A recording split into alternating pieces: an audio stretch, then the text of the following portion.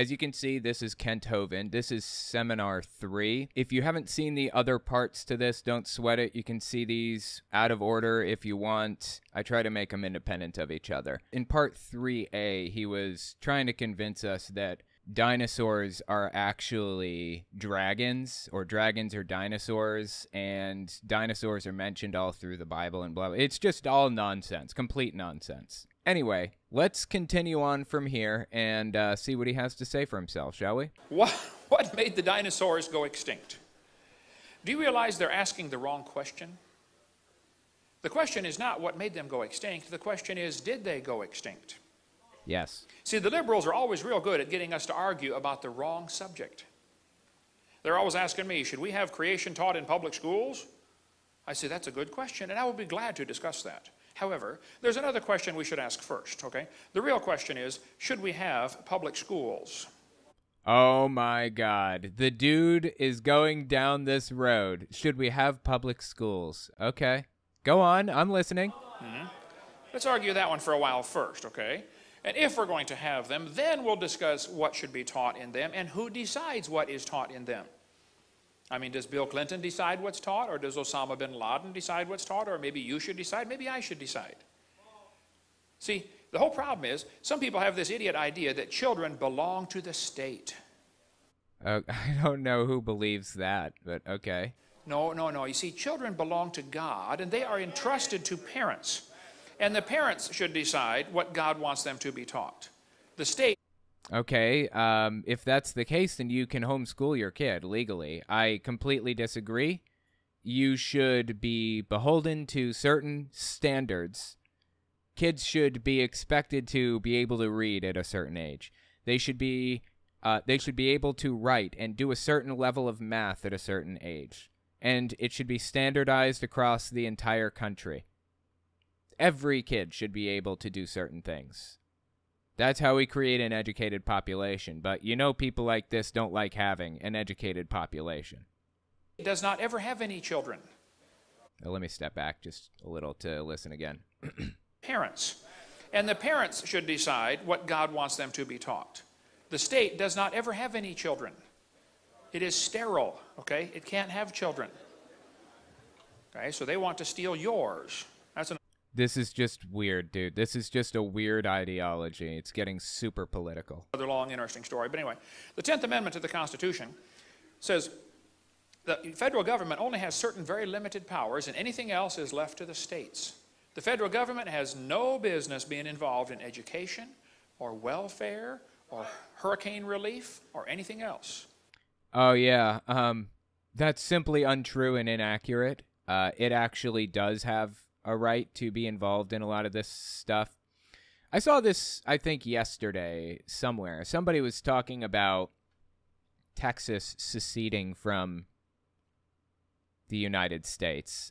Not going to happen, by the way. It completely lost cause. If Texas actually did secede from the United States, like they've been talking about for decades, the U.S. would nationalize the National Guard, the Texas National Guard, and occupy Texas just like that. They have no legal right to exit the United States. But that's beside the point. The point that I'm trying to get at here is, as it turns out, Kent Hovind, I believe, renounced his citizenship at one point. Let me just look it up on his Wikipedia page here. Oh, this is his mugshot from 2002 on the right. Wow. Let's see. Renouncing citizenship. I'm looking for... He's a sovereign citizen. Yeah, here we go. He's a he calls him, or at the time, at the very least, he called himself a sovereign citizen who didn't believe in filing taxes and all kinds of stuff. Let's see. On March 1st, 1996, Hovind filed a Chapter 13 bankruptcy petition to avoid paying federal income taxes, claiming he was not a citizen of the United States and that he did not earn income. He claimed that as a minister, everything he owned belonged to God and he was not subject to paying taxes for doing God's work.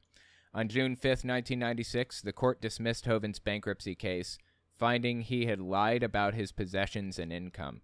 The court upheld the IRS's determination that his claim was filed in bad faith for the sole purpose of avoiding payment of federal income taxes, and called Hovind's arguments patently absurd. It also said that the IRS has no record of the debtor ever having filed a federal income tax return. Oh my God. In 1998, the IRS requested account information about Hovind from an internet provider after Hovind made claims on an internet broadcast about his own tax law noncompliance going back to the 1970s. When the provider initially balked, the courts granted a subpoena on the basis that the IRS could demonstrate that Hovind had received income but had filed no income tax returns going back to 1991. Wow. In 2003, Hovind would tell the New York Times, "I haven't filed a tax return in 30 years." I don't know how he got away with that. How did he get away with not filing a tax return in 30 years? The IRS has 2 copies of every transaction. When I get money from YouTube, for example, or Patreon or whatever, not only do I have to file that with the IRS, but the IRS already got a copy of it from Patreon. If Patreon, so Patreon is paying me, whatever. Patreon pays me like $5,000 or something per year, right? They send me that $5,000 and they tell the IRS, hey, this $5,000 just went to this person, so don't tax us for that. If they don't tell the IRS it's coming to me, they have to pay the taxes on it. So when they send me the money, they say to the IRS, we just sent the money to this guy, don't tax us for it, tax him. Now, when I file taxes, I can tell them, look, I just spent like $100 on this 3D printer. It was a business expense, and it went to this company. So I don't have to pay taxes on that $100 because it's a business expense. So the IRS goes to the 3D printing company and says, this guy says he spent $100 on you. What did you spend it on? Everybody gets taxed down the line, and if you're not telling the IRS who you sent the money to, they're taxing you. They're charging you the taxes that they should be paying. So basically, the IRS has 2 records of every single transaction in the United States, every transaction.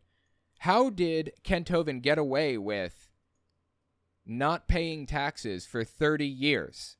The IRS had records showing his Social Security number received that money. To receive a paycheck, you have to give somebody your Social Security number, or they're going to be paying taxes for you. I just don't get how he got away with this for so long. I really don't. Somebody was paying his taxes for him. It's crazy. No business at all. If you want to see why the schools went public, there's many good articles. One by Samuel Blumenfeld that's incredible about why we have a public school system. It's all part of the plan for a new world order.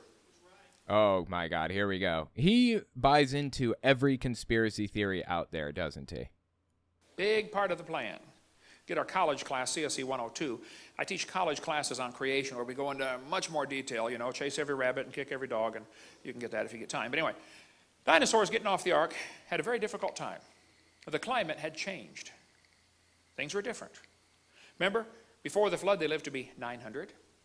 Read your Bible. After the flood, complete nonsense. People did not live to be 900. they only lived to be 400. And then Oh, so he's saying that, like, average age slowly decreased as we got further, like, removed from God's glory or whatever. Is that what he's telling us? be 900. Read your Bible. After the flood, they only lived to be 400.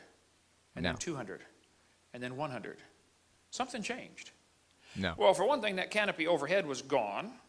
Number 2, the soil was... Yeah, there's a reference to canopy theory again. I already explained what canopy theory was in a previous part, so let past me explain it for me. There's this thing called canopy theory, okay? And canopy theory is the claim that there is a gigantic ice, like, not an ice sheet that surrounded the Earth, but like an ice dome that encases the Earth, right? It completely encases it. And by encasing the Earth, Kent Hovind claims that it increased the barometric pressure, and it also increased the amount of oxygen that was on the Earth. And a combination of an oxygen-rich environment and more air pressure made things gigantic at the time. He believes that this ice canopy was the direct result of, lizards, basically little salamanders and stuff,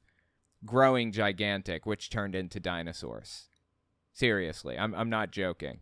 That's really what he believes. And he thinks that eventually the ice canopy melted, which caused the flood.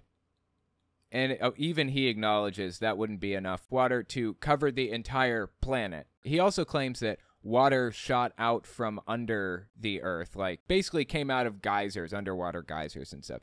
Completely ridiculous. There's no basis for any of the stuff that he claims. But that is canopy theory. It's mislabeled a theory. It does not deserve the title of theory, to be perfectly honest. Well, for one thing, that canopy overhead was gone. Number two, the soil was now not loaded with minerals like it's supposed to be to have plants grow like crazy. And the atmospheric pressure was different. The canopy had collapsed. It was gone, I believe. Sunlight was now getting through, radiation, etc. Many more problems in the post-flood environment. Dinosaurs had two problems. Number one, the climate change. Number two, was probably worse, people hunted them. They killed them. Oh, wait a minute. So, is he saying dinosaurs survived the flood? It sounds like that's what he's telling us, right? He thinks that dinosaurs survived the flood. A lot of people point out the fact that, there are no dinosaurs remains, or there's no indication that dinosaurs were, ever around after Noah's flood. Even creationists say that. But this guy, I guess, has a unique belief as far as creationists go. Interesting. They killed him. Now, they didn't call him dinosaur, though. They called him dragon. Okay. See, the word dinosaur wasn't made up till 1841. So for most of human history, these creatures are called dragons. Did you know dinosaurs not even in the dictionary in 1891? For most of human history, they were known as dragons. Now, dragons are mentioned in the Bible 34 times. Okay, that's nonsense. Once again, don't believe anything out of the guy's mouth. I'm not even sure if that's when the word dinosaur was invented, but I know that, dinosaurs' remains were not discovered until fairly recently. When were dinosaurs first discovered? About 1677. Robert Plot is credited with discovering the first dinosaur bone, but his best guess as to what it belonged to was a giant human. It wasn't until William Buckland, the first professor of geology at Oxford University, that a dinosaur fossil was correctly identified for what it was. Fascinating. What were dinosaurs called before 1841? This is from nhm.ac.uk. Until 1842, no one had heard the word dinosaur, but when acclaimed anatomist Richard Owen grouped three prehistoric animals with curious features in common, he changed the way the world thought about fossil reptiles. According to AmericanScientist.org, first dinosaur to ever have been found was found in the village of Cornwall in Oxfordshire. It was the distal end of a femur. There is no evidence whatsoever that dinosaurs were called dragons in the Bible, or that dinosaurs existed in the Bible, or anything at all. So, just a little fun fact check for you there. People say, why aren't dinosaurs in the Bible? Last night I'm talking to this lady at the counter at the hotel. She said, well, dinosaurs aren't in the Bible. I said, that's correct. That word wasn't made up till 1841. And if you got the right Bible, that was translated 1611. So of course you're not going to find that word in there. If you've got the right Bible. He believes King James is the correct version. I don't know why he thinks that. It's antiquated. They didn't have they didn't have the kinds of resources or information or anything that we have today. I honestly have no clue why he believes King James version to be the best. It's simply not. The King James version sucks. It's terrible, honestly. But, that's another story for another day. But they called them dragons. Dragons are listed in the dictionary in 1946 as now rare. Now rare? What? The dictionary is refuting the word usage? Oh, okay. I think I see what you're saying. You're saying that the dictionary was saying that we shouldn't be using the word dragon or whatever? Interesting. Okay. As the population of people began to grow after the flood, the population of dragons began to go down. Because nobody wants to live next door to a dragon. That's weird because, again, in a previous part, Kent claimed that dinosaurs were simply salamanders who, being affected by high barometric pressure and a high oxygen environment, never stopped growing. He believes that salamanders are actually what dinosaurs were. But again, he seems to be changing his tune now. He's changing his story. It seems like he's actually contradicting what he said in previous parts. Same thing happened in Cobb County, Georgia, where Atlanta is today. Do you realize how many grizzly bears there are roaming around the woods right now near Atlanta, Georgia? 0. Do you know how many there were just 300 years ago? Hundreds. What happened to the grizzly bears in Cobb County, Georgia? Well, as people move in and civilize an area, the big ferocious animals are killed off or driven off. Happens everywhere. If it came on the evening news tonight that there were 5 grizzly bears roaming around Cobb County, you know what would happen by 6 o'clock in the morning? They'd all be dead. Because every redneck in 4 states would be out there with a rifle trying to shoot one. Right? Oh my God, now people are yelling in the background, "Oh yeah!" God, Kent Hovind's audience is full of rednecks, isn't it? And whoever could shoot the biggest one would be a hero. They'd have his picture on the front page. "Hey, Bubba shot the grizzly bear and saved the village." Yeah, he did. Well, that's exactly what happened to the dragons. Man, if you could figure out a way to kill a dragon, they'd be telling stories about you around the campfire from now on.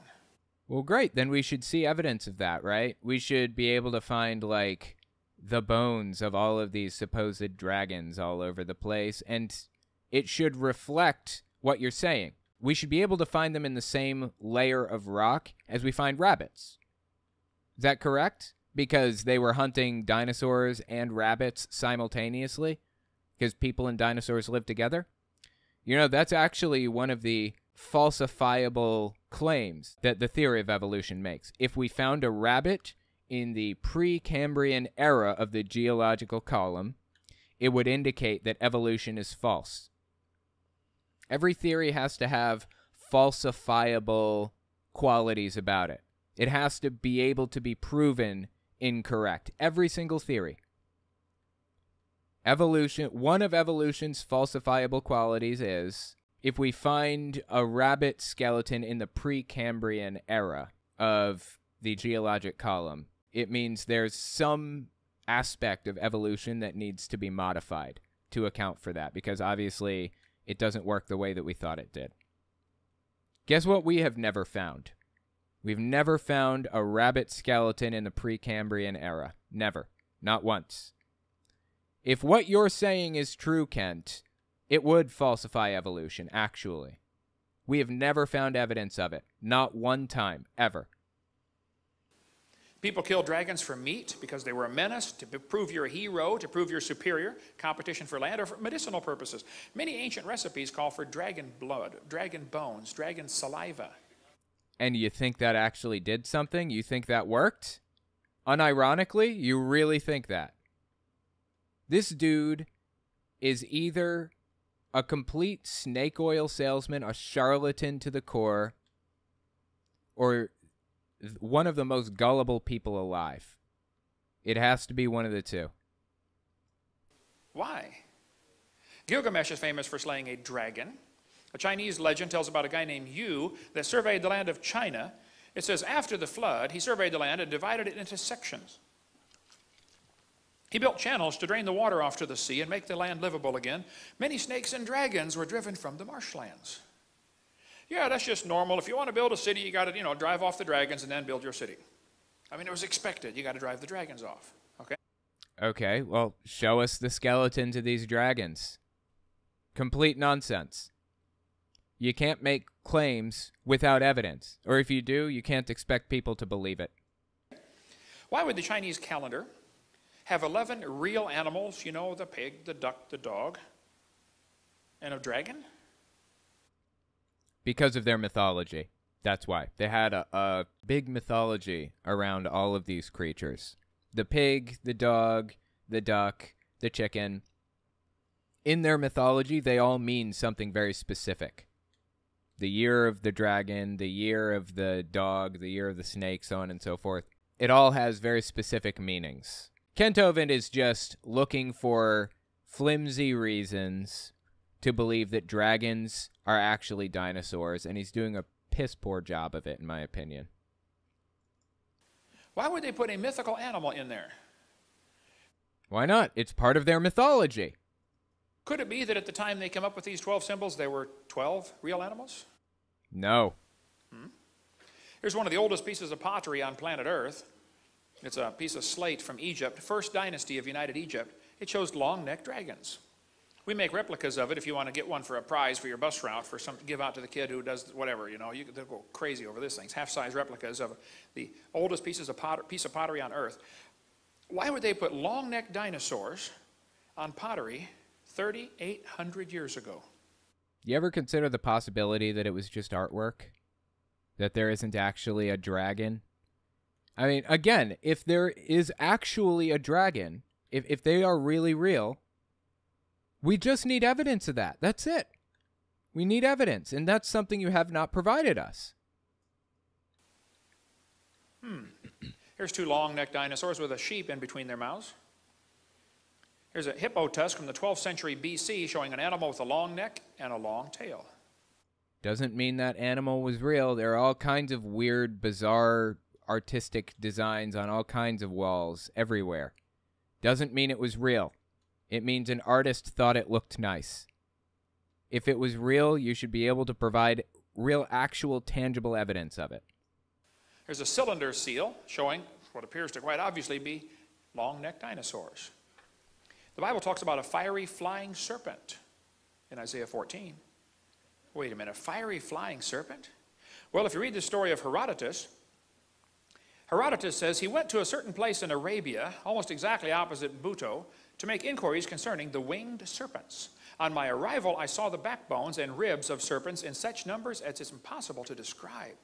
The winged serpent is shaped like the water snake. Its wings are not feathered, but resemble very closely those of the bat. The people where the bones lie at the entrance of a narrow gorge between steep mountains.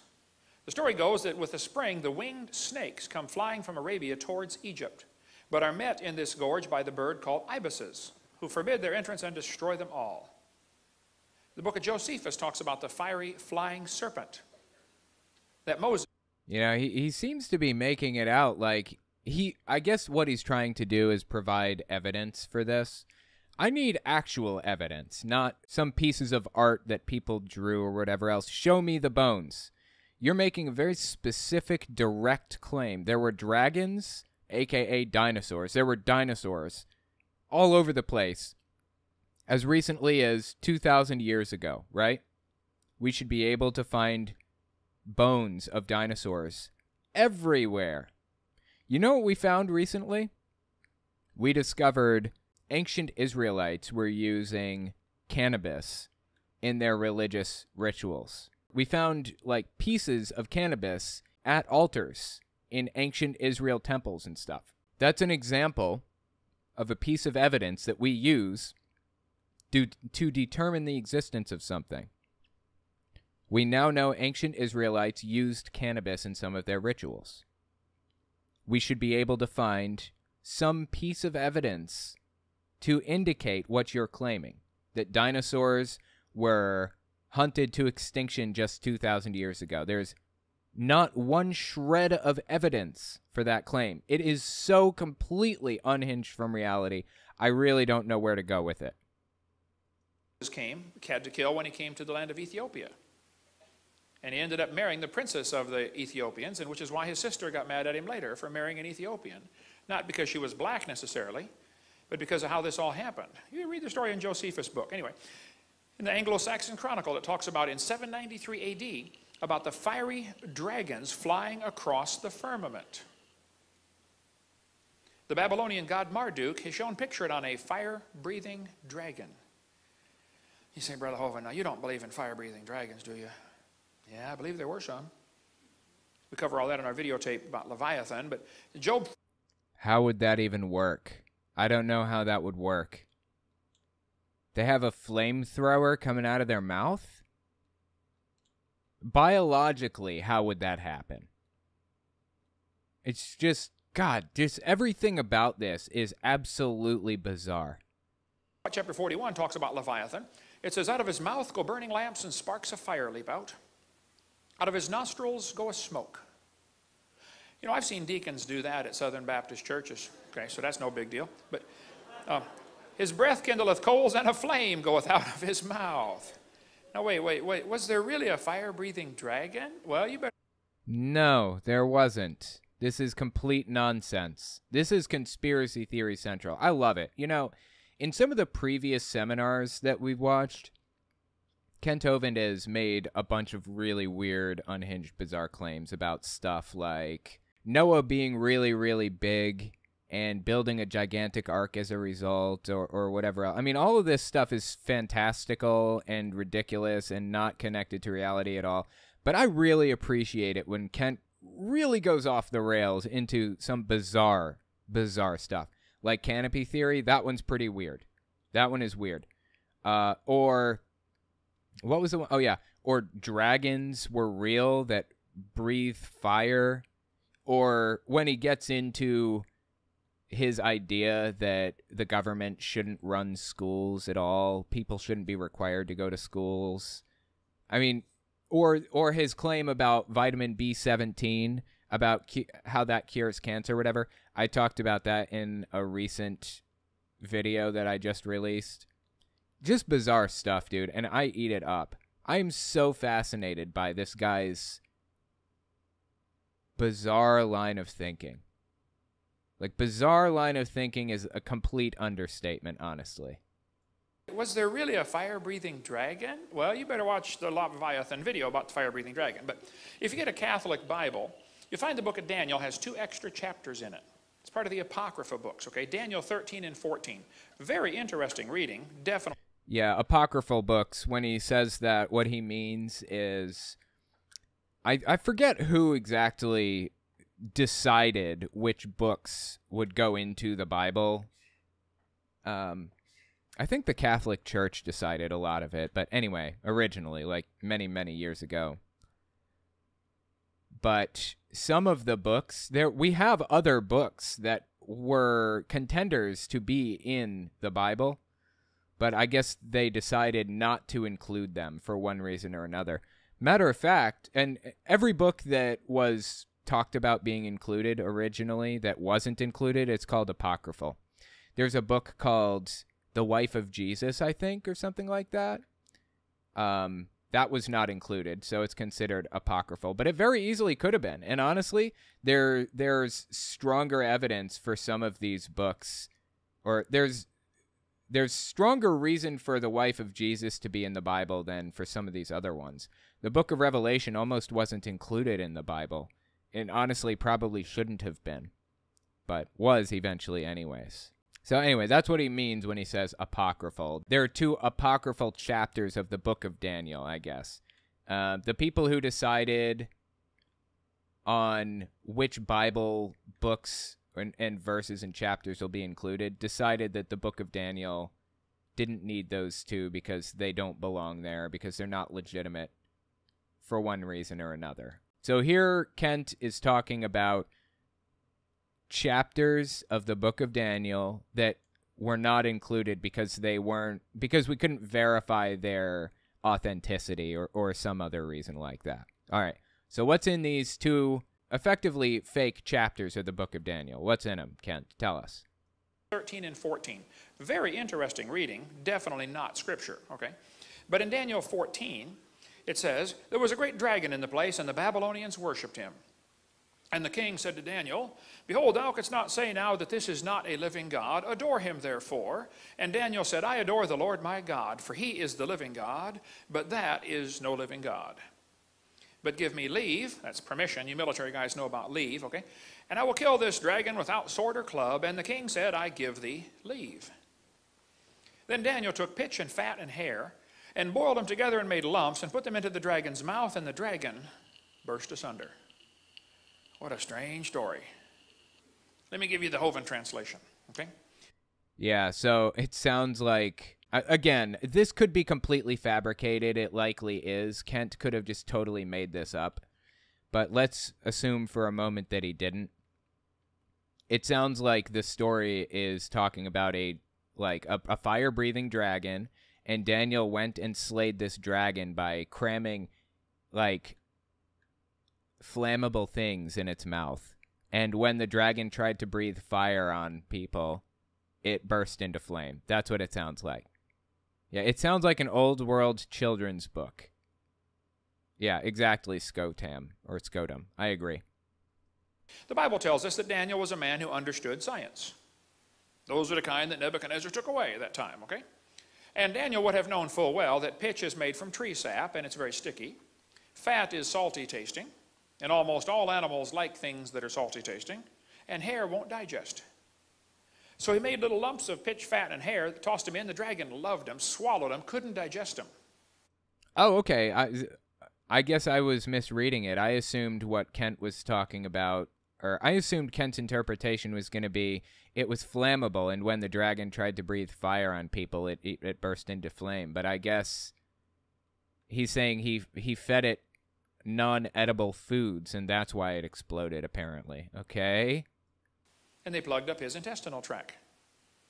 And these were the days before Roto-Rooter, and so he burst asunder.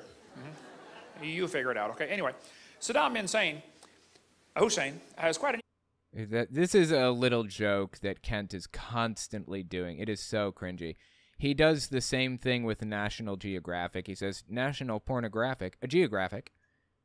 It's like, okay, we get it. You have a problem with National Geographic. Like, it's so cringy, dude. Please don't do that. Ego problem. He thinks he is Nebuchadnezzar reincarnated. George Bush always called him Saddam Hussein. I wondered, why does he call him Saddam? His name is Saddam. Well, Saddam means prince. Saddam means horse's rear end.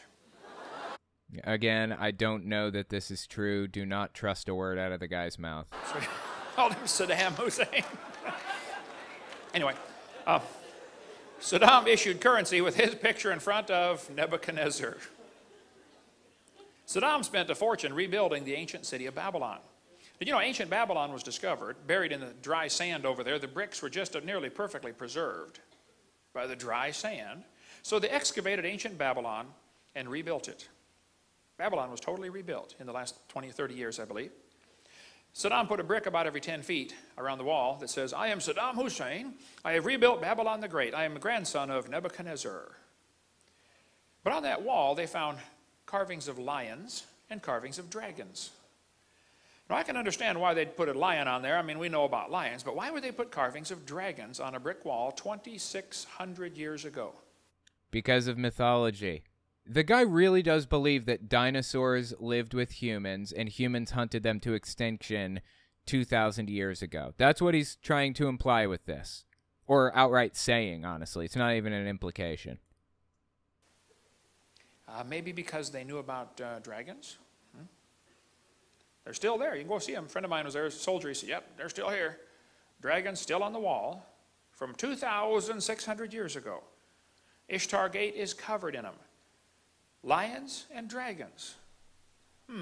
Yeah, I get it. There are dragons in mythology. There are also unicorns. Do you believe that unicorns are real?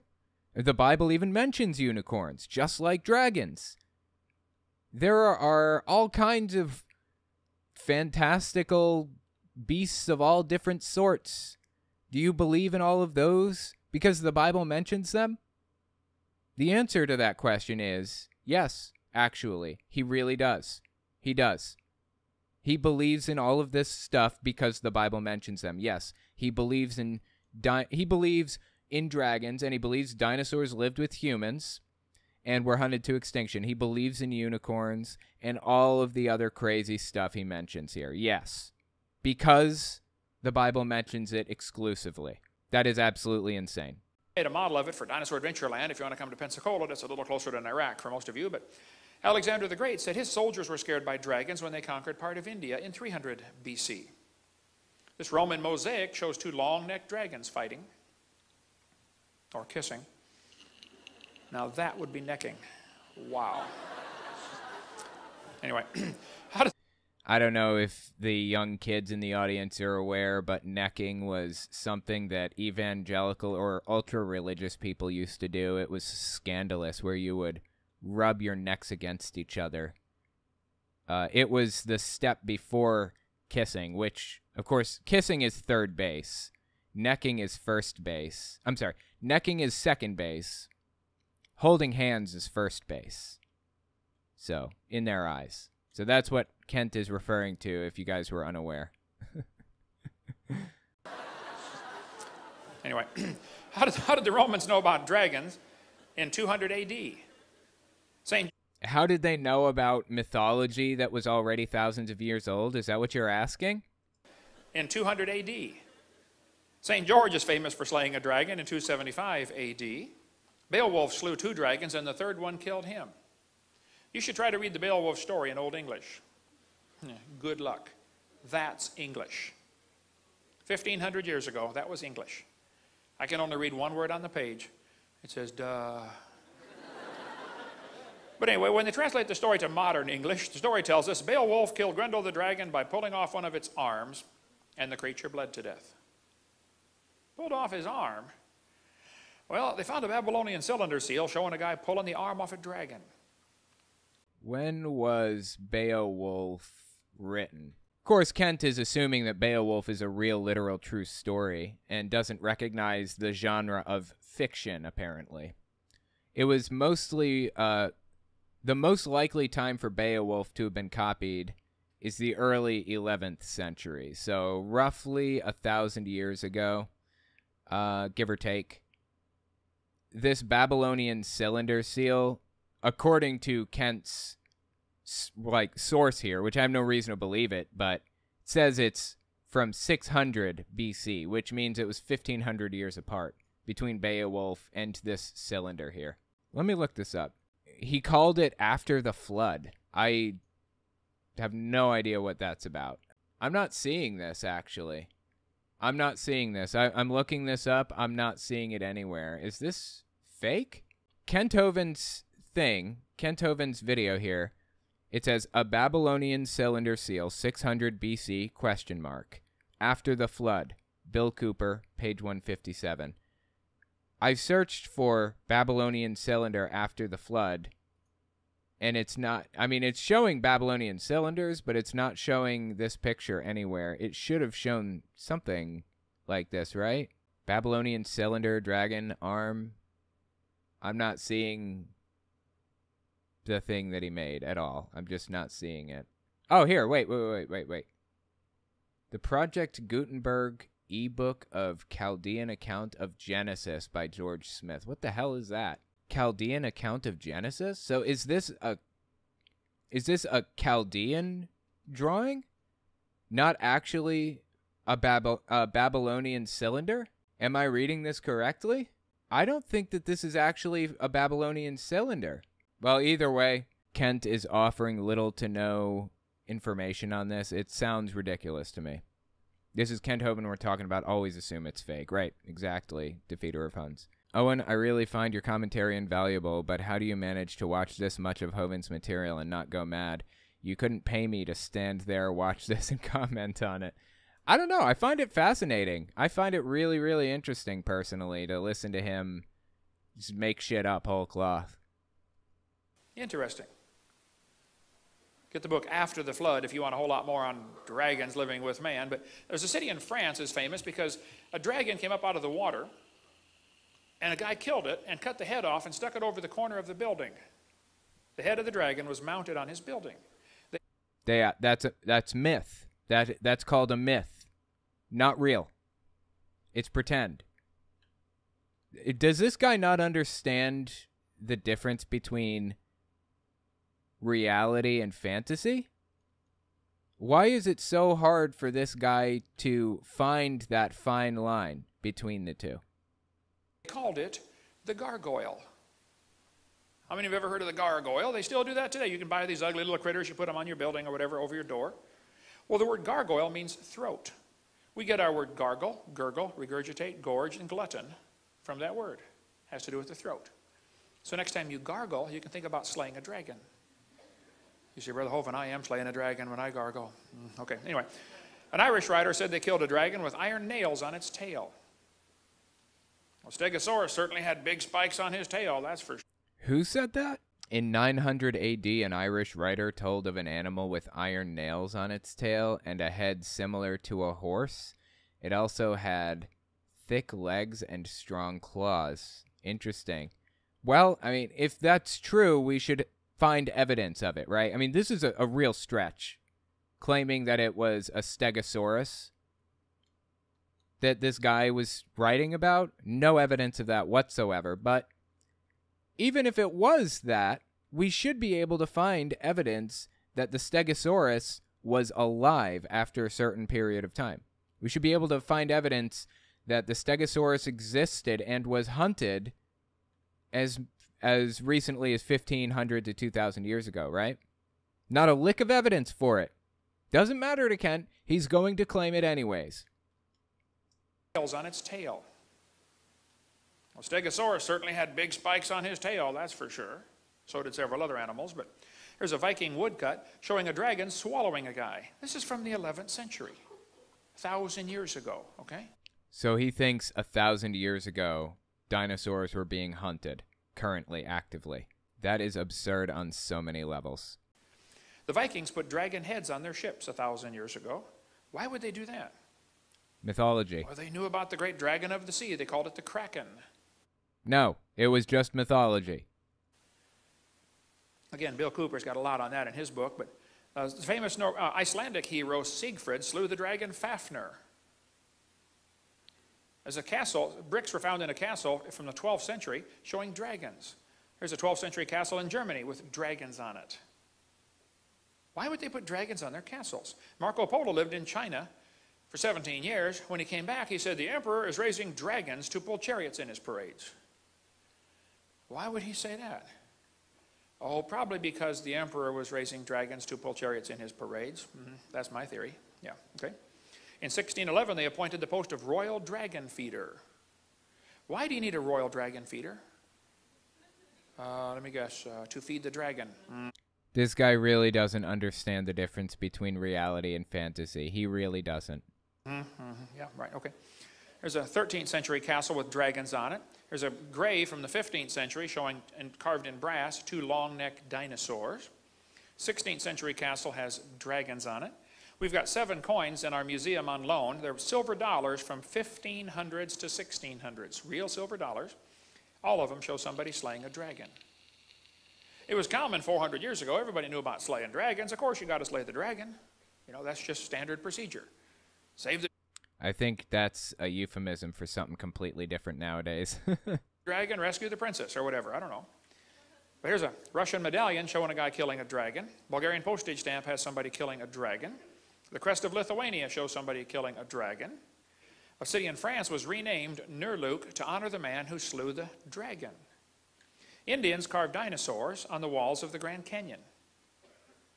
Why would they put dinosaurs on the walls of Grand Canyon? Maybe because they hunted dinosaurs around there.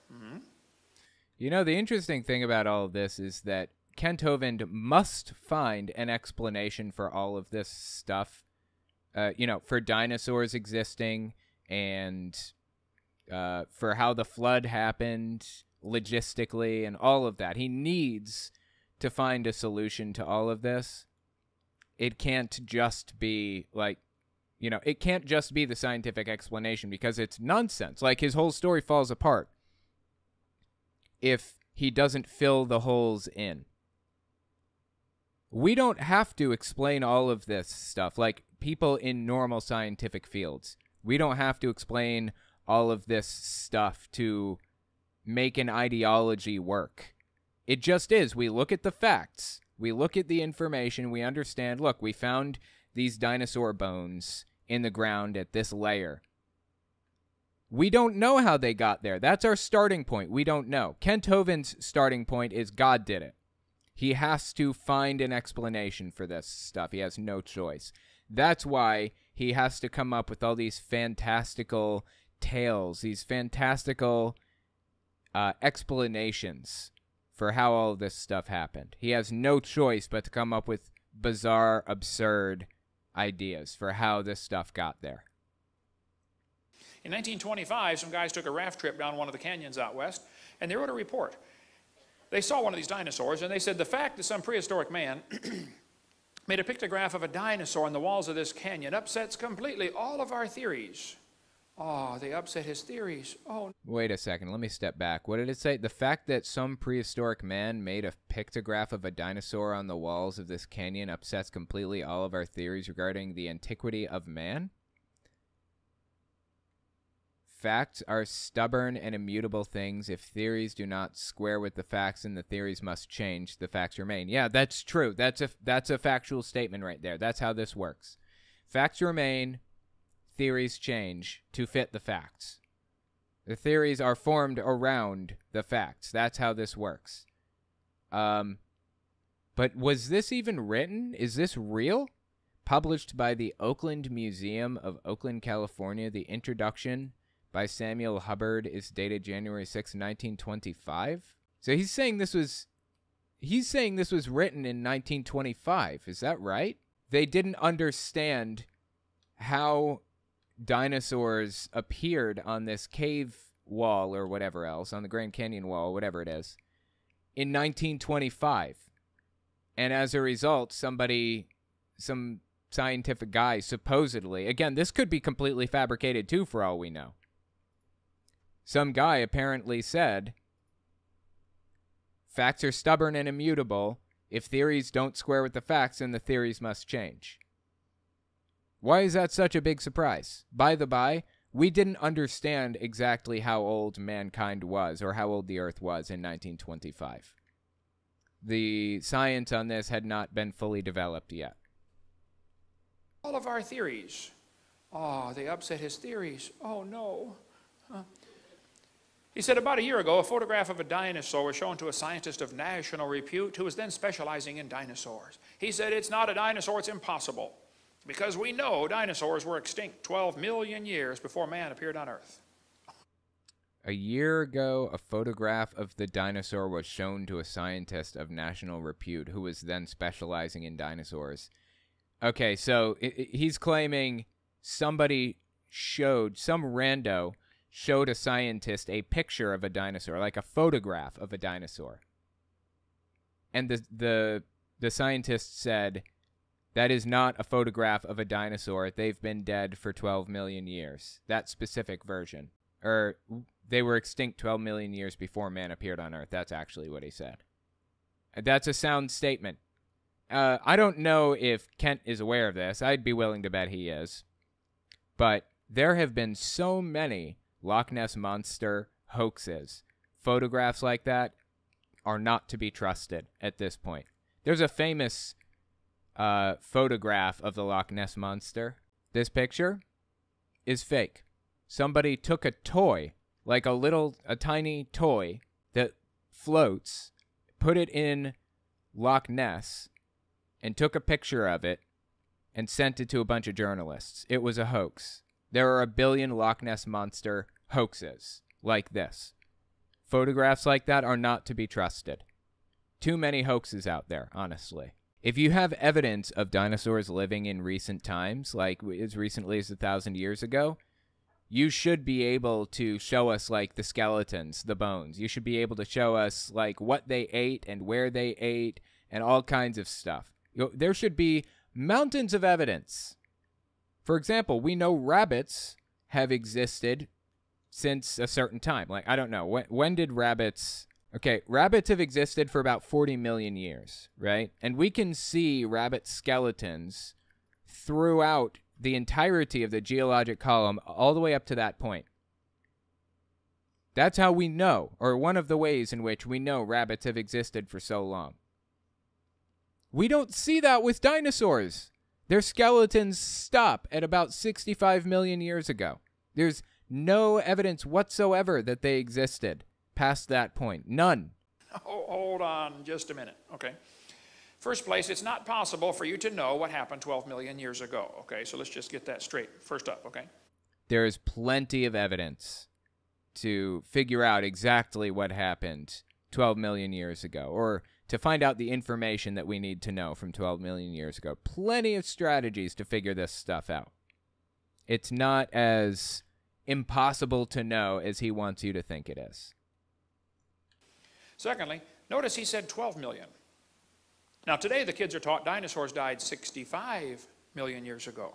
No, actually what he said was they existed 12 million years before man came to be on Earth. Now, what he meant by man is kind of up in the air. However, he is correct that this is an inaccurate estimate. Our time estimates are getting more and more accurate as time goes on. There was a certain point in time when we thought 2 billion years is roughly how old the Earth is. There's another time we thought it was 200 million years. Now we know that it was 4.54 billion years ago when the Earth was actually formed. At no point did we think in science it was 6,000 years. Well, maybe before the scientific method was created and we started critically examining the situation. It's only getting older. It is not getting younger. We are getting more and more accurate with our estimates and with our scientific methods to try to figure this stuff out. You know, 100 years ago, we could say it was older than 200 million years, the Earth. 50 years ago, we could say it's older than 2 billion years. Those statements are all accurate. It was. As time goes on, we get more accurate and specific. It was 4.54 billion years ago when the Earth formed. But he wants to make it out like the answer has changed throughout time. Like we have no idea what we're talking about and we just keep changing it. But the one immutable thing is the Bible. You can trust the Bible in everything. That's the problem with the Bible. It's immutable. The problem is that the Bible doesn't change when the information that we have through science does. The more specific we get, the more accurate we get, the more facts that we gather, the less credible the Bible will be as a scientific manual. And that's exactly how things have played out through the years. The Bible is less and less credible as a scientific document. It's not a scientific document at all. It shouldn't be trusted as such, shouldn't be viewed as such. But Kent Hovind is viewing the Bible as a scientific document. It's ridiculous. Aren't they? 65 million years ago? It's interesting to see the inflation of the age of the Earth. See, in 1770, they said the Earth was 70,000 years old. By 1902, it was 2 billion years old. 1969, it was 3.5 billion years old. Yeah, you notice it's getting older as time goes on. We never said it was 70,000 years old. We said it was over 70,000 years at the very least. It was a minimum of 70,000 years old. We're getting more accurate and more specific as time goes on. As we gather more information, more facts, we're getting more accurate. But again, Kent wants to make it out like we have no idea what we're talking about. We never had any idea, and we're just completely full of it, and we should trust the Bible. It's nonsense. Today it's 4.6. Did you know the Earth is getting old? No, it's 4.54. I just want to be accurate with this, because he has a tendency to lie about stuff entirely too often. Today it's 4.6. Did you know the Earth is getting older at the rate of 21 million years per year? That's 40 years per minute. Okay, it's aging rapidly, folks. Anyway, if you go to Blanding, Utah, you'll see carvings of dinosaurs on the cliff there. Apparently they knew about dinosaurs in Utah. The Indians knew about them. They killed them, apparently. This is a cave painting in Australia showing a guy running away from what appears to be a dinosaur. I can't pronounce the name of this place in Canada, Mishapa something or other here, but it looks like these Indians have painted something on the cliff there that appears to be like a dinosaur with a dermal frill ridged on it. Yeah, I don't know. I'm not really seeing it.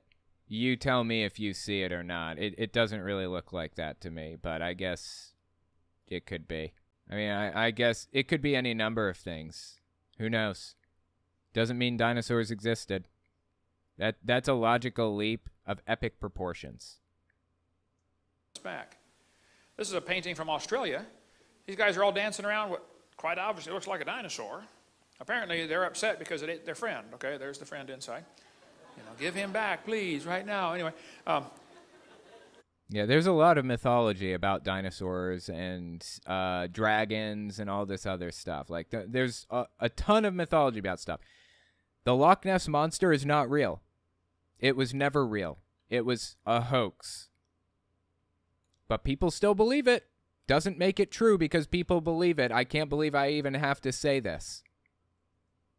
This guy says nobody's ever seen a dinosaur. Well, why did they put them on their cave paintings? Why did they put them on ancient pottery? Why do we see so many legends of dragons if nobody's ever seen one?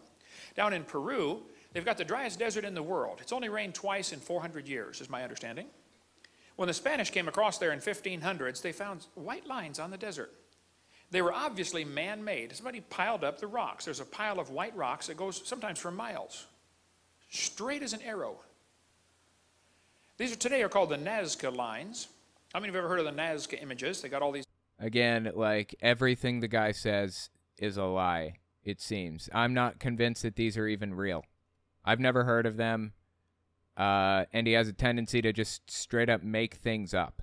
Senghir II, or Senghir II, the Nazca lines are real, and they're really cool to investigate. Interesting. That's pretty cool. I may have to look into that a little bit then. But yeah, it doesn't prove creationism. Doesn't prove that God created the earth 6,000 years ago at all. Images down there and down in Peru. You can study that if you'd like. But strange, these images are interesting. But one of them shows a spider which has no eyes and one leg is longer than the rest. And for centuries, everybody thought, well, these were poor, ignorant, stupid people. They forgot to put the eyes on, and they made the one leg longer on accident. Recently, there was a spider discovered in the Amazon jungle 1,000 miles away. Okay, I don't think anybody is saying that people are stupid and ignorant for, like, forgetting to put eyes on a spider, but all right, go on. It only lives in caves. It is extremely rare. It's supposed to be one of the rarest spiders on Earth. It's 1/8 of an inch long, little tiny spider, lives 1,000 miles away in the dark, in the caves. The spider has no eyes, and during mating season, that one particular leg grows longer, and it exchanges DNA off the tip of that leg for 15 seconds. How did they know that in Peru, 1,000 miles away? Well, how did spiders cross the Atlantic Ocean to get to America? You know how? It's actually really interesting. They build webs and basically ride on the webs like they're a raft. They'll even float through the air on their webs like rafts to travel across large gaps. For real. Spiders are crazy, incredible creatures. They can travel massive numbers of distances, or massive distances. They can do all kinds of stuff. Spiders are scary. Seriously, spiders are really, really scary creatures, like how capable they are. It's nuts. It's very possible, in fact, likely, I would say, assuming the story is true, which I'm doubting already, but assuming it is, it's very possible that the spider was not always just, like, bound to that area. It's possible that spider was in the other area where the people drew the picture originally, if the picture's even real. And then they went extinct in that one specific area. They had already traveled across the ocean 1,000 miles away or whatever, and almost went extinct in the new place, too. I mean, that's a perfectly reasonable explanation. I'm just throwing an idea out there. I'm not saying that's what happened. I don't know. I'm just saying God did it is not a reasonable answer. The correct answer here is I don't know, not God did it. Maybe they weren't so stupid after all. Nobody called these people stupid. Anyway, in 1535, the Spanish conquistadors came through that area and they found stones with strange animals on them. They sent some back to the King of Spain and said, what on earth are these animals carved on these rocks? The king said, I have no clue. Today they're called the Ica burial stones from Ica. Oh my God, I know this story, the Ica stones. He talked about this in another part also. There's some guy that he always quotes when talking about the Ica stones. They discovered these Ica stones and didn't really know what they were. Well, the guy that he quotes, this evangelical dude, apparently believes that the Ica stones were, like, placed here by an alien species, and the aliens created humans when they came, like 50,000 years ago or something. I don't even know. It's just nuts, dude. It's really, really crazy. Dennis Swift is probably the world's expert on those. He's one of my good friends from Portland, Oregon. Yeah, I believe that's the guy. I wouldn't call him an expert at all. I think he's just some evangelical nutcase that loves them, found a bunch of them, and opened like some kind of a weird little museum so that people could go through his collection of them or whatever. And he's got some really bizarre beliefs about this stuff. This may be the guy. It may be another guy that started the museum. I'm not sure. But again, Kent talked about it in a previous part, so. He did a great session at our boot camp in 2005, our creation boot camp we have in Pensacola, Florida. And we've got his DVDs about him speaking on the Ica stones. Oh, it's incredible. You can still get those on our website. But these stones show dinosaurs on them. The Nazca burial stones from about the time of Christ, plus or minus a few hundred years. Some of them show brain surgery. They find brain surgery instruments, hardened copper, tempered copper instruments for cutting into people's heads, apparently. Some of them show heart surgery, limb reattachment, steam engine. One of them showed what looks like a steam engine. What looks like a steam engine. Fascinating. Okay. Was it a steam engine or not?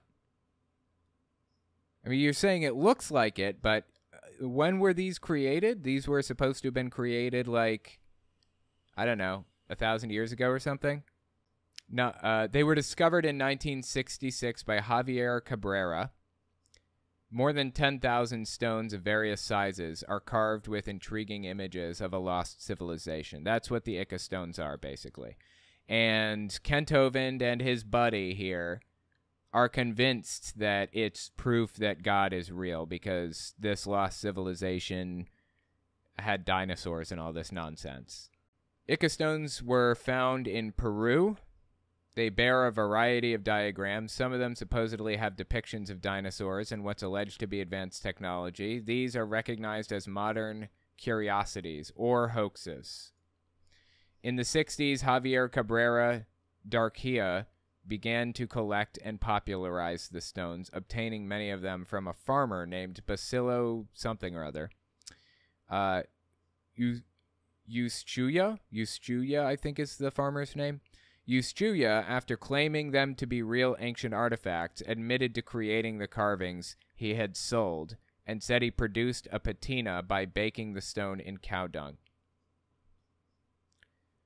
How about that? They're fake. It's possible that some of them are real, from my understanding, but this is a gigantic hoax. The guy who discovered them admitted to faking it. Again, some may be real. I don't know. But some most definitely were fake, at the very least. The Ica stones show dinosaurs with inaccurate anatomy. Also, you can see how it was traced from magazines. Really? That's fascinating. It's said that the locals, as soon as they found out the priest loved the Ica stones, they started carving them and bringing them to the priest. Wow. So it sounds like the Ica stones are just completely fake. I thought there was something to it because I hadn't researched them before. The only mention I'd ever heard of them was through Kent Hovind. I guess they're fake. Fascinating. Well, it sounds like it's possible that some of them are real, but we haven't been able to verify it. They have, in large part, been disregarded as hoaxes because the person who discovered them faked at least some. And now their credibility is shot to shit. We can't trust a word out of their mouths because they faked some of it. That's what I'm reading here. Okay, Kent. Well, continue telling me about these Ica stones. You've got my attention. Now that I know that they're completely fake or untrustworthy, entirely untrustworthy, you've got my attention. Limb reattachment. Steam engine. One of them showed what looks like a steam engine. Strange things are found on these Ica stones in Peru, but quite a few of them, over 500 I believe, show dinosaurs. Why would they have dinosaurs and humans on the same stones? Maybe it was a hoax. You ever consider that one? Owen, you should know better than to believe anything that Hovind says is real. I know, right? I should have known better. as my mistake? Well, because people lived with dinosaurs. No. No. Even if those Ica stones were real, which they weren't, but if they were, it doesn't prove humans lived with dinosaurs. What are you talking about?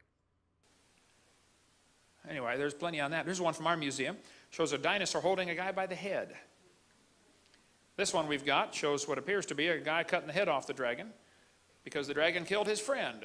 You can see the friend's body is inside, but his head's missing. So his buddy's just doing what the Bible says. You know, vengeance is fine, saith the Lord. That's weird. That is weird and disturbing simultaneously. Something like that. But this guy's jabbing one through the throat with a spear. This one's hard to see, but he's shoving the spear down the dragon's throat. This one, the dragon's got the guy by the arm, and apparently his spirit is leaving. He's flying off into heaven, or wherever they go when they die in their culture, you know. What's weird about this whole thing is the fact that when were these discovered, or supposedly discovered?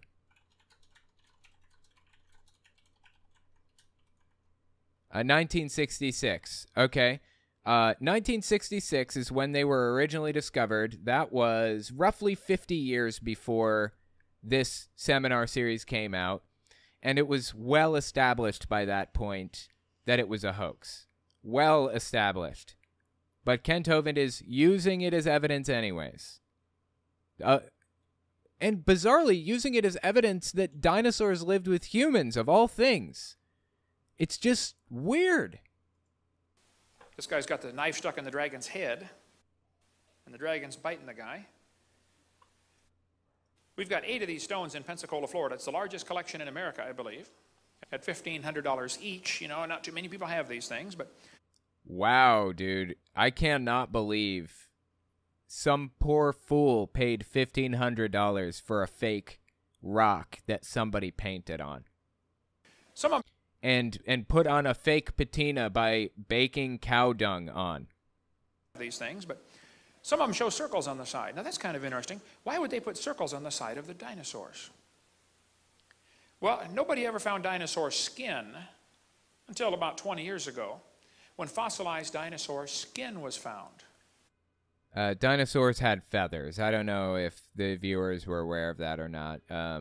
They had skin too, obviously, because feathers attach to skin. I'm just saying dinosaurs had feathers. They were feathered creatures. It's very interesting. The dinosaur skin has circle patterns on it. They had to see a live one to know to put that on the stones, because you couldn't tell that from the bones. We got some dinosaur skin in our museum in Pensacola. Complete nonsense from beginning to end. Dinosaurs are 65 million years old. I don't think any skin has been preserved, has it? No. No. They have not found unfossilized soft tissue from dinosaurs. To have something like that, it would have to have, the dinosaur would have to have lived hundreds of years ago, maybe. Thousands of years, absolute max. Not 65 million. Did not happen. It's nonsense. It's fossilized skin, not soft. Fossilized skin. Okay, there you go. Soft dinosaur tissue? So now the brilliant scientists are trying to figure out how could tissue stay soft for 70 million years? I could be wrong here. I believe they did discover dinosaur DNA a while back. Okay, in 2020, this scientist and her colleagues reported the possible preservation of DNA in the skull of an infant Hypactrosaurus, I think. A kind of duck-billed dinosaur that lived 75 million years ago, found in Montana. The possible DNA was found in cartilage, the connective tissue that makes up the joints. That's my understanding. I remember hearing about it when it happened. Yeah, it looks like that's the only case of dinosaur DNA that we've found, and it was in the skull of, it looks like it was, I'm sorry, it was found in the cartilage and the connective tissue that makes up the joints of this dinosaur, apparently. Closest relative, they said, is the ostrich. Fascinating. Cracked open a femur, and that's when they found soft tissue inside the bone. Yeah, really interesting. the thought will never cross their brain to question that maybe it's not 70 million years old. I mean, that thought will never enter their head, okay? This guy's cutting the head off a dragon. There's a guy. We have solid evidence against that hypothesis. It's not younger than 70 million years. That's just what it is. Riding one. We got a ton of information on dinosaurs living with man. Sometimes they're in friendly gestures, like this one's petting him. He's got his head laying on his shoulder, okay? Pottery was found with dinosaurs on it.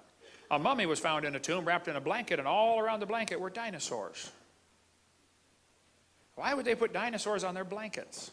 Why would they put them on their pottery? Why would they carve them on cliff walls? Why would they put them on their waistbands? Because it's part of the mythology? Did you really not consider this? In Acámbaro, Mexico, 56,000 ceramic figurines of dinosaurs were found. They knew about them in central Mexico. They have always lived with man. They did not live millions of years ago, but everybody... This is weird because in I think maybe the last seminar, he made the claim that dinosaurs were just big lizards, like big salamanders, because reptiles, according to Kent, never stop growing. They grow forever. And the reason that they were gigantic, like dinosaurs were, is because of the oxygen-rich environment when the ice canopy was above the earth, before the flood. So dinosaurs, according to Kent Hovind's crackpot conspiracy theory, dinosaurs were only gigantic and only existed as dinosaurs before the flood. But now he seems to be contradicting that conspiracy theory by saying that dinosaurs have always existed and they were actually completely different creatures or different species or whatever. So which is it? Were they salamanders that grew really big because of an oxygen-rich environment? Or were they their own species? The answer to that question is whichever is most convenient for Kent Hovind in the moment. That's which it is. That's which one he goes with. Today is saying dinosaurs lived millions of years ago. Nobody's ever seen one. Yeah, I think they have, okay? An Italian... Then prove it.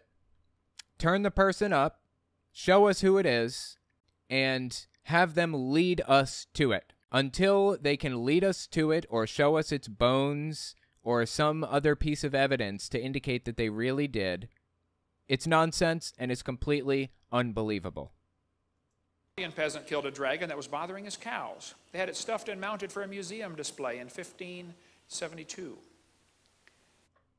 Hang on, what did he just say? Let me step back and listen again. Dinosaurs lived millions of years ago. Nobody's ever seen one. Yeah, I think they have, okay? An Italian peasant killed a dragon that was bothering his cows. They had it stuffed and mounted for a museum display in 1572. Great, then we should be able to find that stuffed creature and examine its DNA, examine its hide, its skin, its everything, right? If it really was stuffed and put in a museum, we should be able to examine that. Oh, we can't. We can't examine that. Is that what you're saying? By the way, you know why so many Italians are named Tony? Here we go. Years ago, they were shipping them to America, and they stamped on their forehead, to New York. Just so you know, that's not true. I just want to make sure we're all aware. Just a little bit of trivia there. But the Sutton artifact appears to show what it looks like a pterodactyl with its wings folded up. This lady sent me this picture of the dragon found in Utah. Said, Brother Hovind, looks like a dinosaur to me, carved on the cliff up here. Roman artifacts were found in Tucson, Arizona. By the way, the Romans came across the ocean way before Columbus did. Columbus was not the first white man across the ocean. That's true. The Vikings were actually the first ones, they believe, across the ocean. It was like way before Columbus, but... What's this about the Romans? I haven't heard that. Maybe it's true, but again, I distrust everything Kent says by default. There was trade back and forth for centuries until the Catholic Church kind of had the Dark Ages come in and shut down knowledge and information. But Brendan the Navigator came across in 500 A.D. That's kind of interesting that he's talking like negatively about the Dark Ages, right? Isn't that funny? Because that's kind of what he wants to bring us back to, right? In large part. Like he just talked about how we shouldn't be sending our kids to school at all. There shouldn't be public schools. he's kind of trying to bring us back to the Dark Ages, and here he is talking shit about the Catholic Church for, like, perpetrating the Dark Age stuff. Weird. Roman coins, or Hebrew coins, were found in Ohio in a burial mound. There was trade back and forth at the time of Christ. I don't believe that for a second. That's incredibly far-fetched, but okay. Across the ocean. But in a Las Lunas Decalogue stone here found in New Mexico, there's an 80-ton stone showing the Ten Commandments in Byzantine, which was only used about 500 AD, is my understanding. Somebody came across, tried to evangelize America, made it as far as New Mexico, 1,500 years ago. 1,500 years ago. So he's saying in like 500, the 500s is when this happened? People were coming across the ocean trying to teach Christianity? No. There's no evidence of that whatsoever. Complete nonsense. But one of these Roman swords shows what quite obviously appears to be a dinosaur on it. Okay, do you have the artifact? This is just a drawing of an artifact with a dinosaur on it. Roman-style lead artifact excavated near Tucson, Arizona in 1924. How do we know it's not a hoax? Like, it's likely that... Kent Hovind has proven to us recently that he's willing to talk about hoaxes as if they're real. That, that just destroys any credibility that he had. I mean, his credibility was destroyed for me like a long, long time ago, but that destroys it for this seminar episode. Every seminar episode, there seems to be some little thing he does that cripples the credibility that he had for each one. And I think that one was the Ickastones thing. That was the one that really did it in for this one. How on earth could they get dinosaurs on their swords? At the time of the Roman Empire? During the age of sailing ships, there are thousands of legends of people sighting sea monsters. Well, if you're in a sailboat, it's kind of quiet going through the water, okay? With a diesel engine, they can hear you coming 50 miles away underwater. Of course, you're not going to see one, all right? But there are legends all over of dragons living with man. I think we've really been lied to. We could spend a long time on dragon legends. I read prolifically on that topic about dragon sightings down through history. Just get our... Okay, dragon sightings and dragon legends are two different things. Dragons aren't real, Kent. There's no evidence that dragons are real. I mean, this guy's trying to convince us that dragons are dinosaurs and they've lived among humans since as recently as 1,000 years ago. Really? That's what he's doing right now. This is honestly, truly, like, melting my brain. Video number... As Blue Phoenix would say. Down through history. Just get our video number 3 if you want more on dragon legends. Did you know there are actually stories of giant octopus living in the ocean? I mean, like really, really, really big octopus? I think he's talking about giant squid. And, I mean, I'm sure giant octopus probably exists too, but giant squid is the famous example. And the reason that we know that giant squid exist, or really, really big squid, it's because we've found gigantic beaks, and squid have beaks. So we know that they must be, I mean, based on proportions, we know roughly how big these giant squid must be, based on how big the beak is. Aside from that, what he's getting into right now is something called cryptozoology. Now, if you weren't here for the first part of this, you will know that Eric Hovind specifically talks about the scientific study of cryptozoology in the very beginning of this whole seminar episode. This is his son, Eric, by the way. The existence of dinosaur fossils was thought to be a problem for creationists and for the biblical account of creation. Hi, my name is Eric, and what you're about to see is a powerful seminar that combines the last 30 years of research done by Dr. Hovind. It's not a doctor. In a field called cryptozoology. Dr. Hovind has been researching in the field of cryptozoology for 30 years. Just completely ridiculous from the ground up. And honestly hilarious, in my opinion. But there are legends all over of dragons living with man. I think we've really been lied to. We could spend a long time on dragon legends. I read prolifically on that topic about dragon sightings down through history. Just get our video number 3 if you want more on dragon legends. Did you know there are actually stories of giant octopus living in the ocean? I mean, like really, really, really big octopus. One octopus washed up on the beach in Florida. It was 200 feet across and weighed 5 tons. Like, this is such a trivial claim, but I am doubting every word out of the guy's mouth.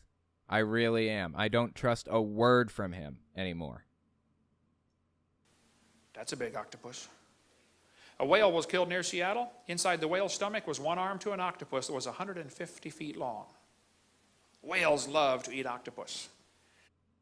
What? Aren't whales... Don't whales feed on krill exclusively? Do whales even eat octopus? Hang on, let me look this up. The majority of toothed whales will eat whale food species such as squid, octopus, crustaceans, and fish. So yeah, I guess it depends on the type of whale. Toothed whales will eat octopus, apparently. Interesting. Knowing is half the battle. And if a whale eats too much octopus, he'll get sick and puke it back up. And if you ever see a piece of puked up octopus floating around in the ocean, be sure to grab it. It's worth a fortune. Does anybody know what they make out of puked up octopus? Okay, this is the first time hearing of this. Perfume, that is correct. That explains a few things, doesn't it, fellas? Hey, dear, you smell like a puked up octopus. Yeah, and you can sleep on the couch for a month, too. Yeah. There are giant squids found out there in the ocean. I mean, really big squids. Again, this is getting into cryptozoology. There are very large squid. It's not this whole big conspiracy that the scientific, field is trying to cover up that these squids exist or whatever else. They're certainly not as large as Kent likes to make out. The guy is completely full of it from top to bottom in every way, shape, or form. It's ridiculous. But let's continue. Spend a long time about that one. A giant squid washed up on the beach in New Zealand. They said it was a baby. Full grown, it would have been 150 feet long. People say, no, wait, Hovind, if there are dinosaurs mentioned all through history, are dinosaurs mentioned in the Bible? Oh, yeah. A couple of times they do mention dragons, but I don't think they ever mention dinosaurs. Never. Dinosaurs in the Bible? Yeah, we're going to cover that in the next session. Dinosaurs not only mentioned in the Bible, some dinosaurs might still be alive. We'll cover that in a minute. Oh, we're getting to Creation Seminar 3B. Fascinating. Okay. Needless to say, Kent is full of it on basically everything. He just makes things up, just makes up false facts when the real facts don't fit his narrative. He will say whatever it takes to convince you that something is true. I cannot believe that this actually aired on TV, that this was actually played for school children at one point. In fact, it probably still is played for some school children. Certainly in private schools, certainly in homeschooling environments, it's played for them. And that just breaks my heart.